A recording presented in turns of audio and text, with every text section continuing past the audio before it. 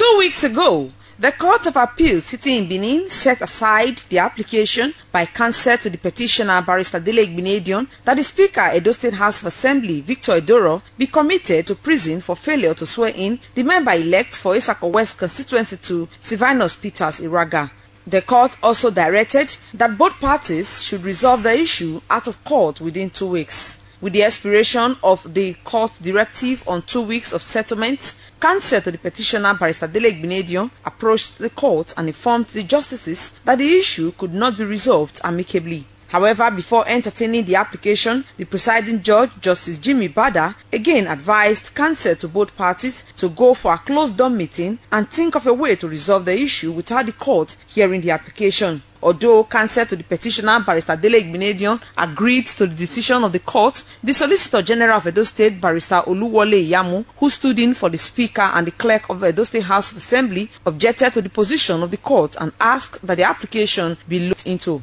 Counsel to the petitioner Barrister Dele Igbinedion, in his submission, prayed the court to entertain the application that the Speaker of the House of Assembly Victor Edoror and the Clerk Lawson Ugiagbe be committed to prison for contempt of court, having failed to comply with Form 48 and Form 49. Barrister Igbinedion pleaded with the court that the Speaker and the Clerk should be present in court. In his argument, Solicitor General of Edo State, Barrister Oluwole Iyamu, prayed the court not to entertain the application by the plaintiff since his client, Victor Edoror, had earlier filed an application to set aside Form 48 that was earlier served on him before the petitioner hurriedly served Form 49 on the Speaker, an action which he described as a breach of the Constitution. The Solicitor General argued that it was not necessary for his client to be in court as pleaded by Counsel to the petitioner, as according to him, the prosecuting counsel violated some provisions of the law in serving Form 49 on the Speaker. Having listened to both parties, the presiding judge, Justice Jimmy Bada,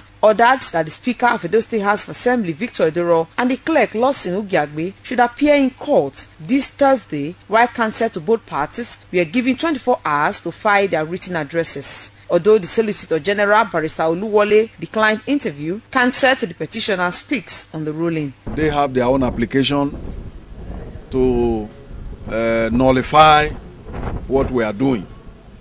So our own is to commit to prison. They don't want to go to prison. So the court has now adjourned the 2 applications to Thursday the 7th for hearing. All we want, all we are praying for, all we are appealing for is for well-meaning citizens to prevail on the Speaker of the House to swear in Gallant Commander Sylvanus Eruaga.